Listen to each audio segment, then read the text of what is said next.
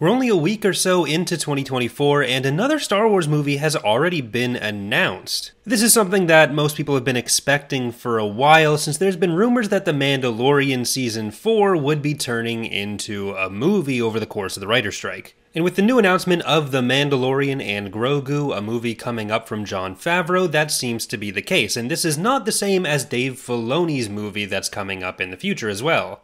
They haven't officially said this is happening instead of another Mandalorian season, but that does seem to be the safe assumption. What's just as interesting is this was also, I think, the first place we've had an official announcement of Ahsoka Season 2, which was snuck in at the end of the report as something that Dave Filoni is already working on.